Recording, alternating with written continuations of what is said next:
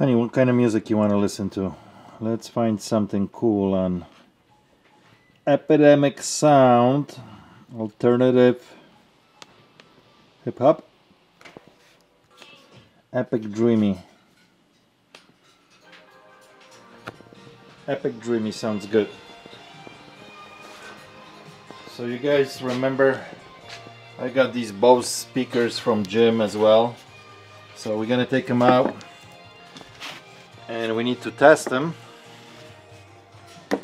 because these little guys can bring some good money. And I also show you how you can take the screens off to figure out what year they are. Very tricky how to take these off. People tend to break them. So let's test them one by one and see if they work. Is it recording? Yeah, I think it is. We need to test these. Box. Want to get in the box? Of course you do. Get in the box. What? You love boxes. What are you doing? Ha ha ha ha. Come on, hon. Comfortable? Alright, that's fine.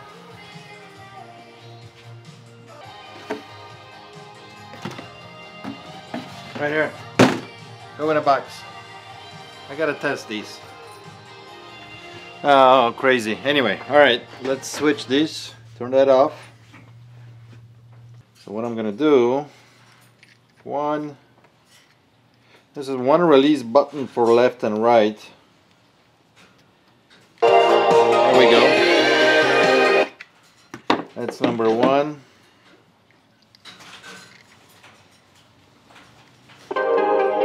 Number two.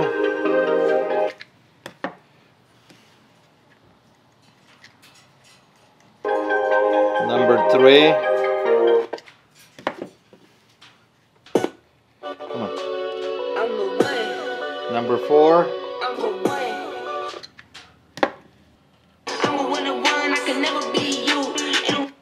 Alright, so all of them work. Alright, so these have no models anywhere when you look on them. There's no numbers or anything. These are called Phase Free Space 3s. Now Bose made so many different speakers over the years. It's crazy. And they might be just a tiny bit different in style.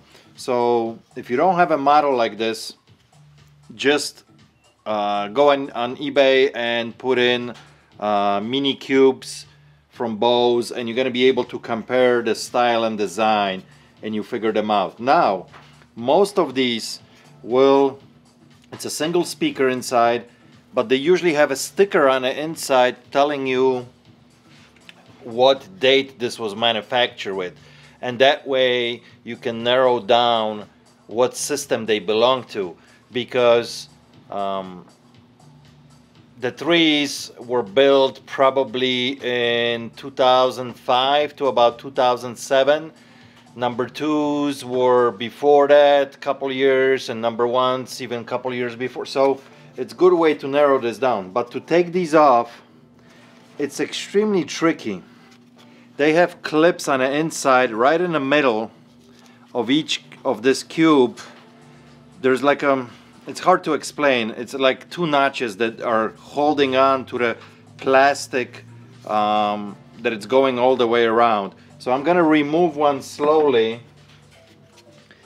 And the way I do, I put my fingers on top and I kinda just push forward. I don't wanna like push on top. I'm just pushing forward. See, till they pop out. Be very careful. This plastic insert will break if you put too much pressure. Come on, Ruby.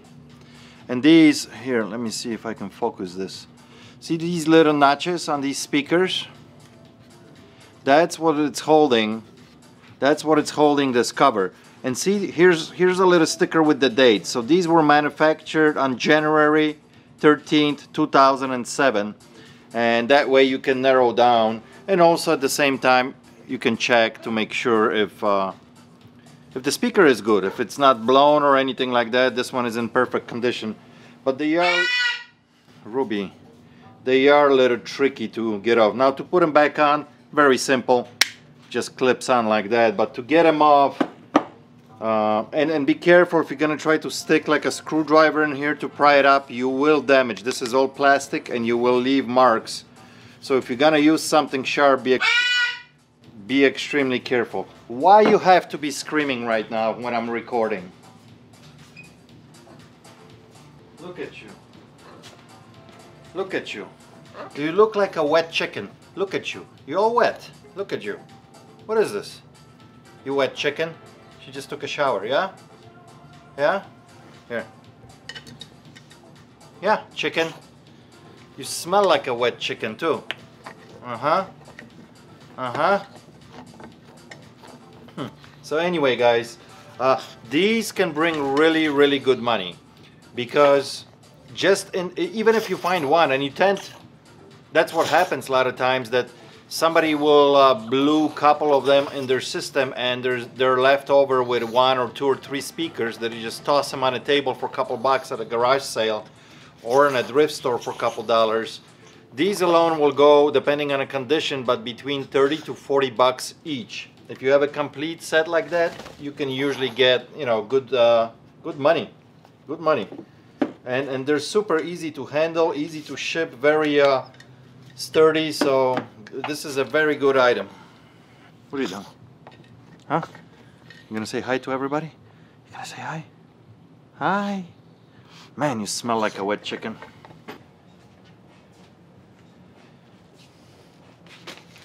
Alright, mailman just knocked on the door. One return. Another return. Straightaway Records from Haverhill, Massachusetts. Attention, Pete. Nice. We'll open this in a second. So it looks to me like this guy is busted. The tray on the inside comes back crooked, and yeah, see, I can make it straight. When I press the eject button, doesn't do anything. See? And now look at that. By itself, it just tried to went back. Yeah, the whole align thing, it's not aligned there. So this is going to be definitely, unfortunately, for parts only. For parts only. It still should bring a few dollars, you know. There's lots of guys who want parts for these because there's not many of them out there. So, or they can just fix it.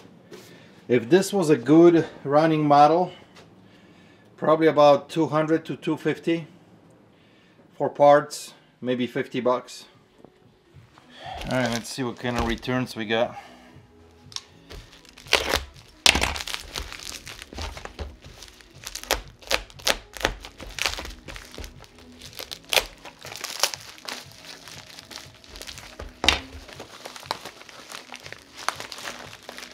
Man, they jammed that in there.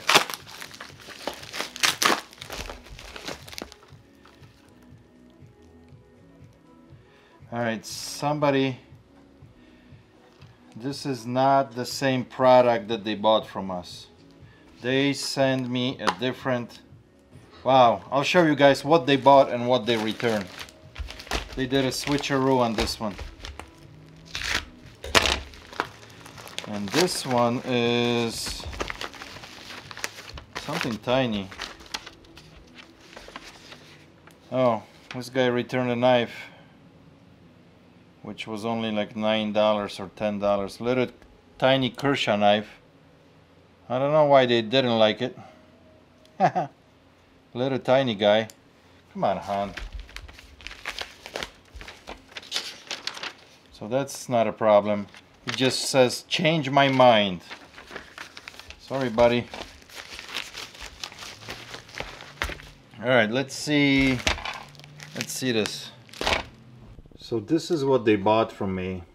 This was the landscaping design premium software from a company called Punch, which I have quite a few. I still have like 9 available. I sold 4 of them. Didn't have any single problem with the ones that I sold before. And this is what they send me back. Some kind of architect home design. It does have a CD inside. So they did a switcheroo. And when I look at the return, let's see what they wrote. Return details. So they wrote, does not work with Windows 10 as described and indicated. My computer meets all requirements. Thank you for your time. So a bunch of BS. Just whatever they can, you know, so it doesn't work or defective, so they can ship this sucker back. Before we submit this, I'm gonna actually reach out to them first. So there's dialogue between me and them. So if eBay wants to research this, that they can see, I send them an email asking why. And I'm also gonna attach the picture of this, asking them why they send this. So if eBay representative customer service is reviewing this, they're gonna see this picture of this item, what they return, and that would help me on a dispute. So let me send them email first. Alright, so I wrote this person an email asking them that they bought this item from me, how come they returned this item to me. I attached 2 photos showing the envelope that they sent it in, plus this product, and I told them, what's up? Let me know what's going on. How come you switched the item for me? Please let me know. And that's it. And that's good enough for customer service to review this and see that actually, to see what kind of products I received back. Now I went back to the return, and here's the thing. It shows that the item got delivered to me. I have a button right here on the bottom, refund the buyer, right? And I have to refund by May 4th. So I got a little bit of time. But on the right hand side here, when it says when it was delivered, purchased, order number, return details, and right underneath the last option is report a problem. You click on that. And here it gives you a bunch of things that you can choose from. Tell us what's wrong. The buyer returned the item. There's an issue with the item and return reason. And you can do disagree with the reason provided. Item was open, item was used, item was damaged, item was missing parts. But then way on the bottom, you have an option here to click buyer return the wrong item. You click on that. And you hit next, and what happens is it says here, it looks like it's time for us to step in and help. What you're doing at this moment, you actually opening up a case against this buyer that they sent the wrong product. So, and it gives you a drop down here and tell us what's the problem. The buyer returned the wrong item, and you have there's few things that you can choose from here. Can work out, buyer refunded the wrong item, the buyer didn't respond, blah blah blah. So I'm gonna leave the one that it's original here, the buyer returned the wrong item, and I'm gonna pause the video here because I'm gonna write the explanation. So in this little box I explain what happened so customer service can read this. I basically said that they bought an item from me, they returned totally different item, and the item that they originally purchased from me, it was $55. The one that they sent it back, it's worth, I just looked this up, this is worth like $5. And I also explained that I already sent the message to the buyer with the pictures so the customer service can review that. Now what happens now when you're gonna go ask us to step in and help? I'm gonna click that. And the return is now closed. So this return I don't have to worry about at the moment that I have to refund the money. Now eBay is gonna step in and look at this and see what's going on, and they say that they're gonna respond to me within 48 hours to make a decision on this. This is not a huge deal, meaning as far as like money wise, but still, you know, somebody did a switcheroo and eBay needs to put a red flag on their account, because if they keep doing that and screwing around with people, after a few times, you know, if we raise enough flags on this person, they're gonna shut him down. and hopefully they're gonna see what happened here and they're gonna rule it in my favor and give me the money back, or at least I won't have to give them the money back. That's the idea. So yeah, it doesn't happen very often, but there's some characters who abuse this system. Ruby, what do you think? Time to dance?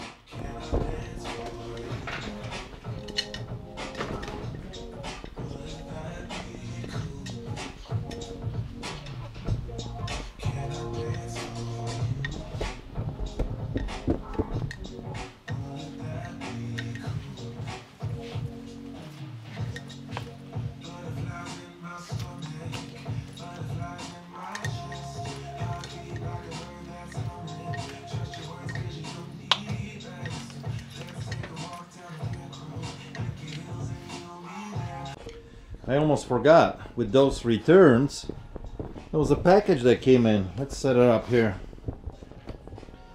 And I almost forgot.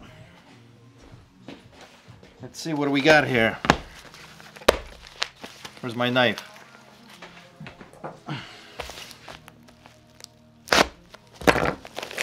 Ooh, I cut the letter. Maybe a little bit too aggressive. What do we got here?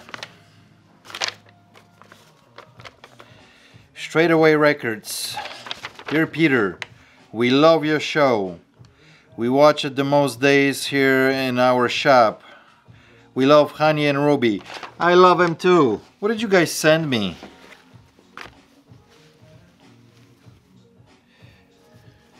Awesome. Straightaway Records. Where is this? Haverhill, Massachusetts. Awesome. I love anything that's got going on with LPs on it. You know, I'm a big guy when it comes to this vintage stuff. Thank you so much. Perfect size, extra large. Yeah, awesome. Thank you guys so much. I appreciate it. Thank you so much, Dave. I really appreciate it. I'm gonna definitely wear that t-shirt because I love anything that's got to do with vinyl. So thank you so much. Great gift.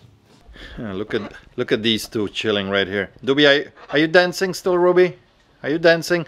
Guys, I'm gonna end the show here right now, but before I go, I want to mention one more thing. Today's Saturday. I'm gonna publish this video today, but tomorrow, Sunday, at 8 p.m. Central Time, I'm gonna be doing a live show on Tommy Bernard's channel with Tracy, and also Ronnie Hart, my good friend Ronnie Hart, is going to be there with me.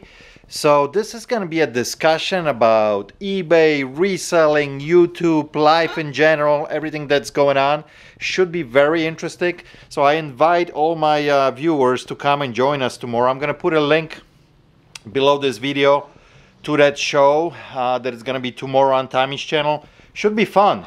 You can participate, you can be in comments, you can ask us anything you want. Should be lots of fun, so please come and join us. That's tomorrow, Sunday, 8 p.m. on Tommy's channel. Guys, thank you so much for watching. I appreciate it. I hope you learned something today from the different things that we did. Yeah, I'll catch you on the next one. Cheers.